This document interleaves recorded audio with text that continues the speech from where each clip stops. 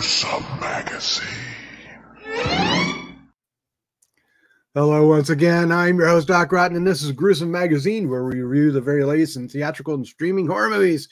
Each week, Gruesome Magazine Grue-Crew will take a look at very spooky, scary, and gory genre offerings. Tonight, we are reviewing NIGHTWATCH, Demons Are Forever, available streaming on SHUDDER beginning May 17th, 2024.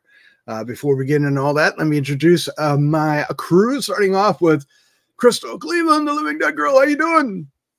I think you're freaky and I like you a lot. So I've done that literally before on this podcast, but they didn't have the song in the movie like they did this time. Ah, well, simpatico. You know what I'm talking about, right? The Antwerp, like, it's very good.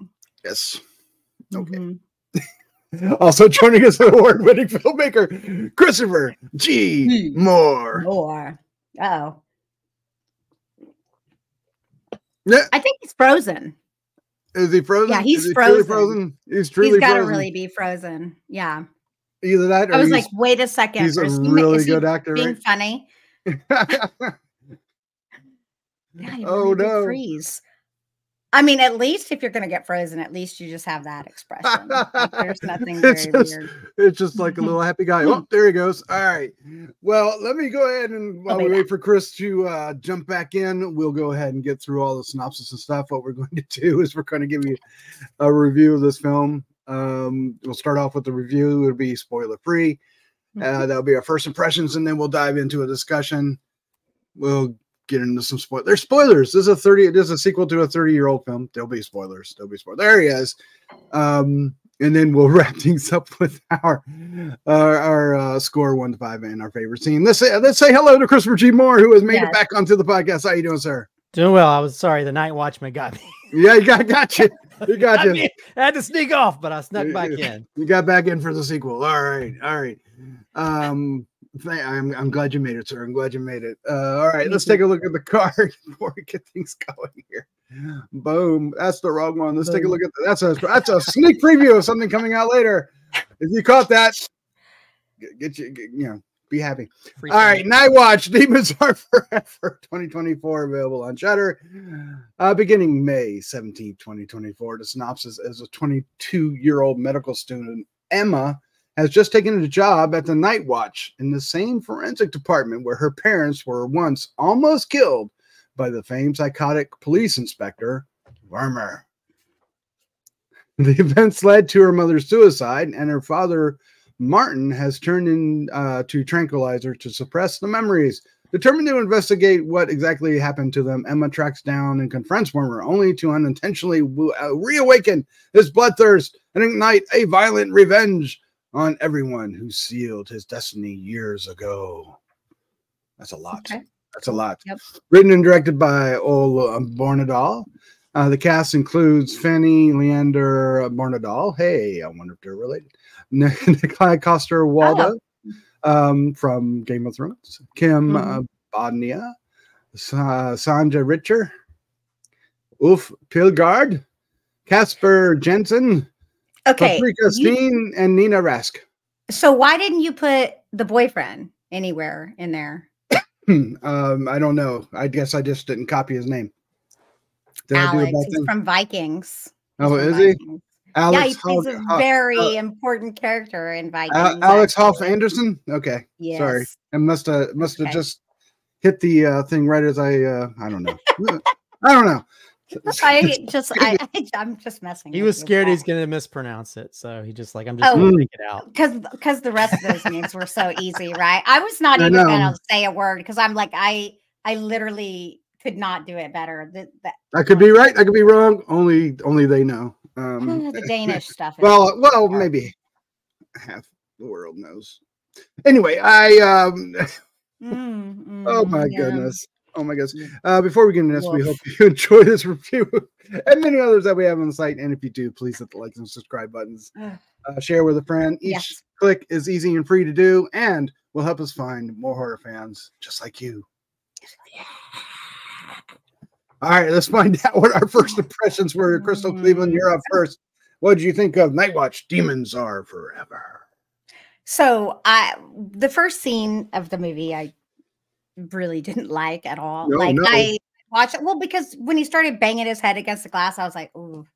I will tell you that I did love this film. I really enjoyed this film. That's why I want to say, like, I feel like that first scene doesn't really do it justice, doesn't do the film justice. I think it gets far better as it goes along. I think that the more you get to know the characters, the more I liked it. I think they actually really developed the characters very, very well. I think all the acting is great. I think the cinematography is fine, great, you know, no real issue there. The story was good. I mean, this is definitely a psychological thriller with horror elements, you know, so definitely if you don't think Silence of the Lambs is a horror film, you don't think this is a horror film, I think it is. So I think I'm fully great with this film being a horror film. I mean, considering not as scary or not as good as Silence of the Lambs, sorry, but I had a good time with this film. I'm trying to think. There were some moments I really liked the way it was written. I did kind of like some of the misdirection that they had. There's not a lot of gore, actually very little gore, but that's not really what it's about. I mean, there were just moments that were very human. It's a little bit sad in some regard as far as some of the characters and what happens. But yeah, I know that this was subtitled, and I know a lot of people have a difficult time with that, but I really, really liked it and enjoyed it. So, yeah, I mean, yeah. All right. I haven't seen the first one though. I'm just going to be honest with you. I didn't. Oh, yeah, and we I guess we should take time to say this is a sequel to a 30-year-old movie from the mid '90s called NIGHTWATCH. Like, all right, Christopher, what was your first impression of NIGHTWATCH? Demons Are Forever. Let's not say 30 years ago because that makes me feel really old. I haven't seen the first one either, and I'm wondering if there might be elements that might inform this, especially when you have like the two older characters, their relationship. Yeah. But yeah, I think it's Lottie. Yeah, I will say that. Yeah, I kind of agree with Crystal that the opening scene, I was like, ooh, I'm not sure about this. Yeah. Because if you're trying to be all creepy Hannibal Lecter-ish, it's not working. Yeah. But then you get to know these specific characters, and I feel like the daughter character is really amazing. And then it was like, well, is this a comedy or it does. There's a thing, and when they're in class learning about bodies or whatever, I was like, oh wow, that's like a joke you hear like in the police academy or something. But yeah, it gets kind of interesting, and I think I wasn't really sure what to think. I think the title's very misleading because Demons Are Forever. You just automatically assume it's going to be about I don't know if this is a spoiler, but it's really not supernatural per se, but it does have some really interesting dark stuff. Yeah, I would say yeah, it's very Silence of the Lambs, especially with victims, and I feel like the daughter's almost like a Clarice Starling character who's trying to be strong and stuff. Because there's an interrogation scene with her that's really great. But yeah, I think it's got some really creepy moments. It's got some really interesting personal moments between characters. There are moments of like, I'm not sure why we need to go out on this football field, or I mean, there's moments that kind of take it out there. It's like, did I just start watching a Hallmark movie? What's going on here? But then, yeah, I think by the end, it's got some really cool moments, especially the way it plays out. And there's like, I think we were talking this before recording, but there's a character I call him. It feels like if the problem child kid had grown up and become a female with a mullet. Yes, I love her. I love her. But I thought she was great. She's very. It's one of those things where you can't really put your finger on the person because they're very androgynous almost, but then you're not really sure where they're going with it. But it's a really kind of fun character, and I think there's some moments with her that are great as well. So yeah, that real quick, that's another actress that didn't make the list for some reason. Sarah Victoria Giagard. Yeah. Sarah's a great name. There you go, Sarah. There you go. But yeah, it gets really interesting, especially towards the end. I will say the twist element I kind of saw coming from a mile away. But overall, I thought it was an interesting, story that plays out. And it doesn't necessarily go where you expect it to go, but it's got some really great performances. I was trying to research this, but the guy who plays the father, he looks like an American actor that I know really well. He's in Game of Thrones. Yeah, he's in Game of Thrones. Is it? Yes. Okay. He's Jamie Lannister. He's like, okay. I for some reason I was like, he's speaking in this other language, so I just assumed he was just, like when you have those kind of people who look similar. Yes. This guy looks like this guy I've seen in other stuff. Yep, okay, then I don't feel so stupid. You have seen him in other stuff. Stupid. Okay, yeah. Yeah. I don't feel so stupid. No. But yeah, and he was in the movie 30 years ago. So he was. Yes. Yeah. What? Like? But but same character. But overall, it's a really good film. It's the that the whole ward or whatever they work out of is creepy as AF. It's got some really great moments, and it's shot very well and got good performances. So yeah, despite a few of the weird things, directions it goes, I still enjoyed it. Yeah, I didn't know what to expect with this. I wasn't familiar with the original one. I hadn't seen it, and I kind of wanted. I was set to watch it, and I decided against it. I thought everybody else would watch them because I wanted to see if the movie held up on its own, and I think it does. I mean, you get the idea. There's a story, a backstory, but you get enough of it that I wasn't very confused with our characters. It's very straightforward with that. But all the cast was really fantastic. I really liked our lead, who plays Emma, and she had a strong motivation and a strong desire to discover all this stuff. So it was real easy to get behind her and side with her and go along the journey. It wasn't like, what are you doing? It's like, okay, I understand what you're doing. Let's go. Let's find out what's happening, because it's very important to you, even though the previous movie probably would have told us a lot about what she was looking for. But there are new secrets because it has been, a couple decades, and there are, what happens with time happens in this movie too. And we, red herrings and real herrings are out there to get you good. And I found, I think it's a horror film because there are some very tense scenes in here. There's a part when she visits Wörmer, she finds Wörmer and visits him, that I thought was pretty tense. So regardless, I really enjoyed this but I followed it more like the human drama really got to me. The relationship between her and her father's awkwardness and trying to fit back into society, especially when he goes into class and makes a fool out of himself. It just made all the characters really human. And I like that. Even the villain had something going on. It wasn't a whole lot, but our villains. Maybe there's villains. But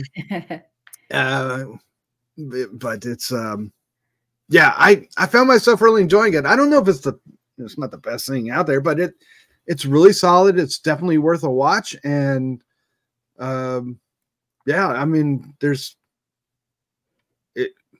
really hard to say anything really bad about it, right? It's just really solid film. Really solid film.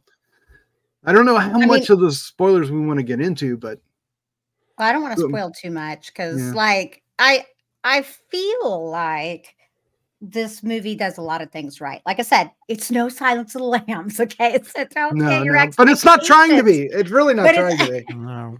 But if you like that sort of film, I think you'll like this film too. Because I was surprised I liked this. I totally thought this was going to be supernatural, and it is not supernatural at all. And I really still enjoyed it. And I love supernatural films. And even when I discovered it wasn't, I was like, oh, I don't have a problem with this, because I really was invested in the characters. Yeah, it's more like the I 90s. that they made them, you know. So each character is so written so individual. Like they really are different, but they're not cliches. They're just, they do have their own personality. A lot of times when screenwriters write a script, you can tell that the same person is writing the dialogue because they'll use the same sort of tone and verbiage in their, you know. But he got the adults and the kids and separated them all out nicely. They didn't. Yeah. Well, the kids felt like kids. Well, I mean, there's even just really, I mean, like this is probably a weird thing to point out, but like one of my favorite pieces of dialogue is when she's had that rough night or whatever, and she goes and hooks up with her boyfriend or whatever. Oh, and he's like, "Do you consent to this? Do you consent?" You know, and so it's like I feel like I feel like but it's only been 2 times. yeah. So I just thought that was it seemed very natural, and I feel like in today's atmosphere that seems like something you do because because sometimes people get in situations that they don't want to sleep with them if it's because of this or that. So, but yeah, I think it's interesting because it's one of those things to where the most important part of this story is this girl who's trying to communicate with her dad. Yeah. And instead of it being the kid who won't communicate with the father, it's the father who won't communicate with the kid. And to go to certain levels legally and other ways and do things that are very uncomfortable with creepy individuals just so that you can have a better relationship with your father. That's an awesome weird way. It's great motivation, right? Yeah, because it's all about it's all about, you know, this is not Fast and the Furious, but it is all about family, you know? And in a very creepy way. And so to put yourself in these weird, awkward, just creepy ass situations just because you just want to reconnect with your dad because they both lost their mom and she's been left out and she has all these questions and he won't answer. It's crazy too because rarely do you ever see a film where the child is asking the dad to move on. Like, have you thought about meeting someone new? I loved it though. I loved that because you would hope that your child would feel that way after a certain amount of time because you certainly don't want them to wallow in this. Anyone who wants their parent to stay in that sort of state is just the most selfish. Look, my mom passed away years ago, and I know it was fast for people that he started dating someone 3 months after she died. But I will tell you this, he was married to her for like 30 something years. It was like crazy. And like one of the things I said to people was, did you have to live in that house alone after you had lived with someone for 30 years? I mean, what are you talking about? Like I'm his own daughter and her daughter. And I get it. The sadness, like, don't you want them to like not live in depression? Fuck people who feel that way. I just don't. I think that's so selfish. You know, it's like I love that she wanted him to like have a better, happier life, or even seek out treatment. You know, even though that kind of she even says the psychiatrist cute, right? And she was in her way, in her way, crazy way. Crazy can be cute, right? Yeah. I was thinking that this movie plays out like a 90s slasher version of slasher when we were still getting Freddy's and Jason's, but not as prominently as we were in the 80s. And slashers like to cook rabbits and become you and dress up in plastic things and dance with a. They were people. Slashers just became normal people that were twisted, and this kind of fits in that zone. Well, we had that whole 90s 2000s is all about like serial killers and people trying to figure this thing out, or things like Mute Witness or any kinds of those type of things that have. And in this one, I think had a really interesting. We had like a main villain and kind of his minion or whatever. Collection minions. Well, I guess a collection, yeah. But just that main villain where you have somebody who seems vulnerable, but I never thought I'd have somebody who's almost like a blind person or whatever, who's just like You gotta watch out. Scary. Okay. Yeah, he's got his little collection of scalps. I know, like, how is he allowed to have that in the... Well, but that wasn't real hair. That was fake hair. That was like dyed hair. Like that was like, I thought his without swallowing, his kid gave him that. I'm that looked like, okay, look, I'm a woman and I dye my hair clearly, you know, and it looked like hair swatches, the way it was and how the colors were laid out, like how when you see swatches for hair dye. Okay. But yeah, but there was a box that had scalps in it though. Oh, Jesus. Did I miss I was like, how did he have that in there? Oh, well, I know that's when I guess we find out later, right? I saw the swatches, but later on there's a box that has scalps in it but that would make sense though, considering what the spoilers. Yeah. But yeah, it's got some because I thought they were wigs, and I thought I thought it was just to like placate, you know, just to like give the idea of that, but maybe it was more than that. Well, that she was about to get to that box when she first is in there. Yeah. When creepy. No, that was creepy. That was creepy. And then when he's like, that was creepy. He knows exactly how her hair is, and I was like, it's almost like that's where the Silence of the Lambs thing come into, because you know when he smells Clarice Starling and he can say with him he's like, I could smell the stuff in your hair. And stuff. Ew. Oh no, thank you.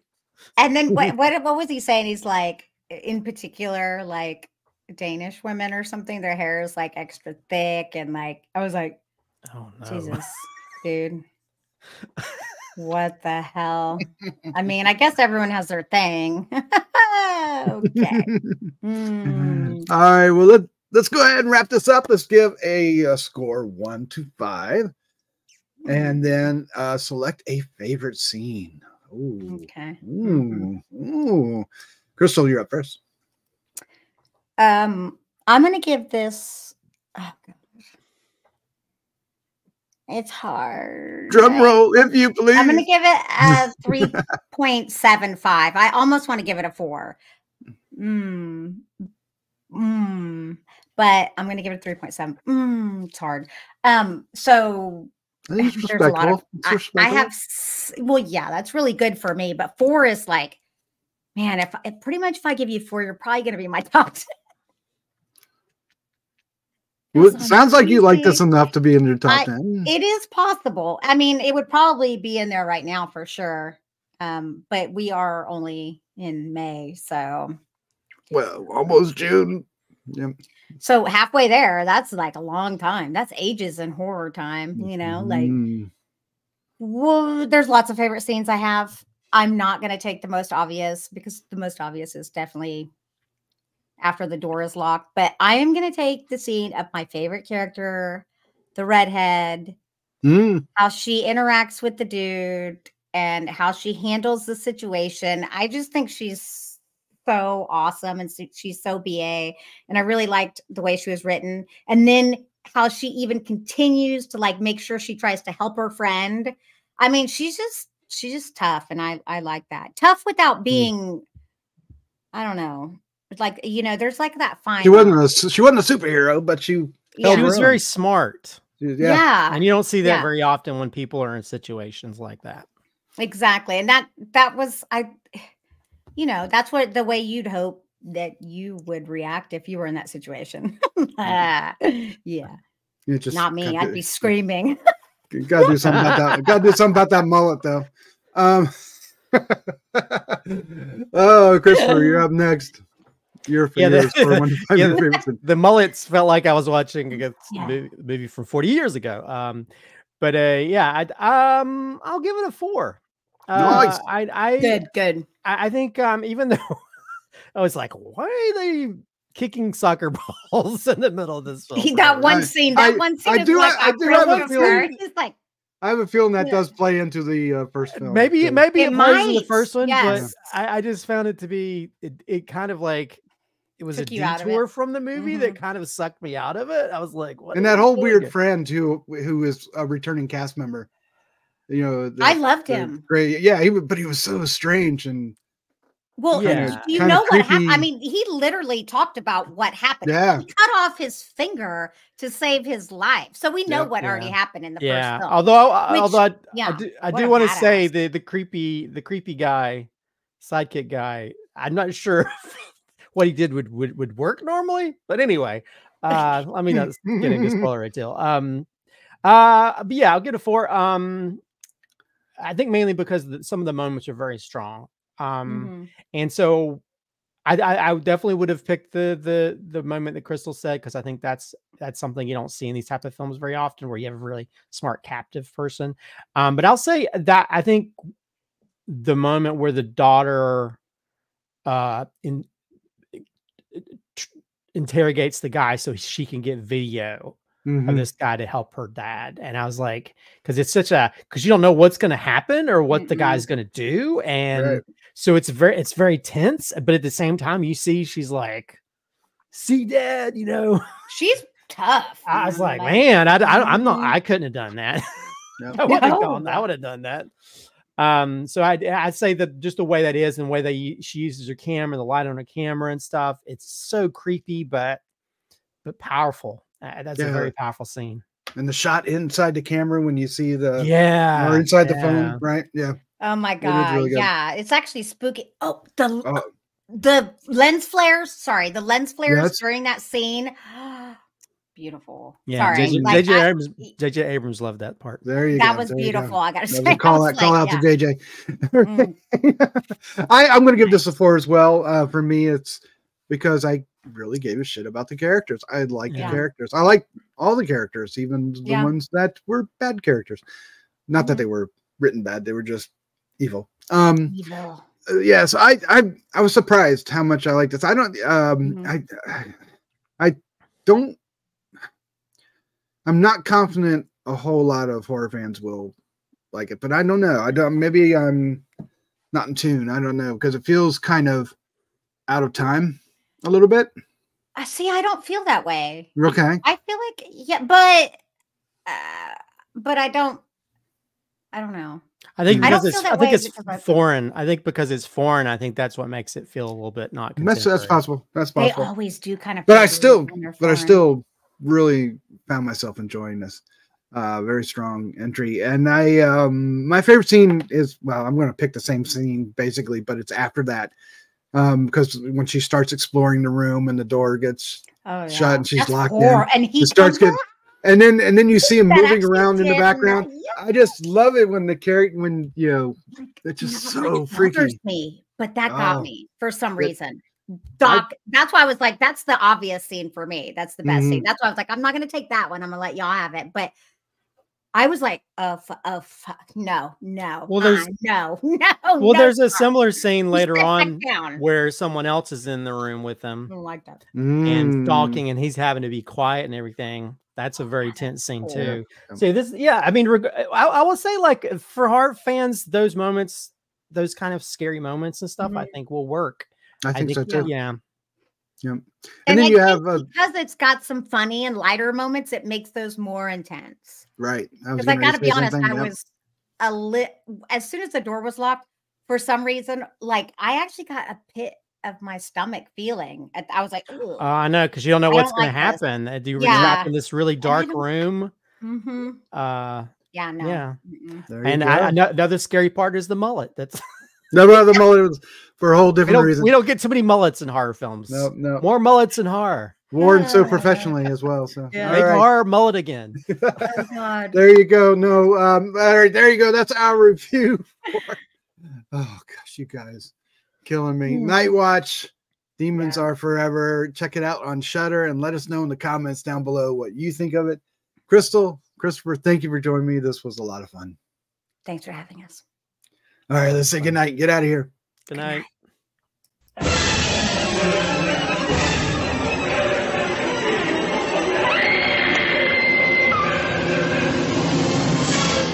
Gruesome Magazine.